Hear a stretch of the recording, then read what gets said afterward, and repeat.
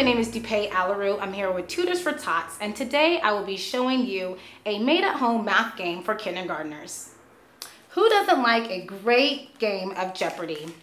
A made-at-home math game in the form of Jeopardy is a great way for students to learn different math concepts as well as spend time with the family. First, you want to start off by purchasing a large poster board. You also want to purchase pocket stickers as well as index cards.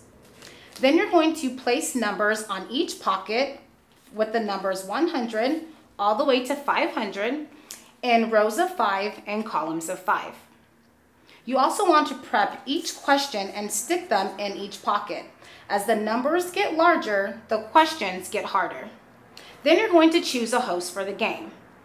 The host will be the one in charge of pulling the cards.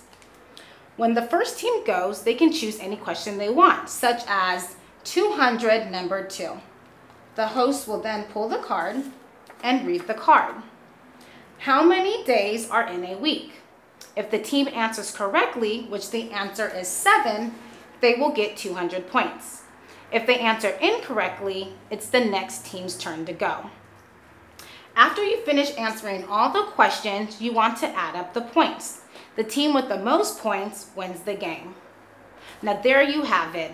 It's a fun, made-at-home game for kindergartners. Thank you so much for watching. My name is Dupé Aleru with Tutors for Tots at tutorsfortots.com. Have a great day.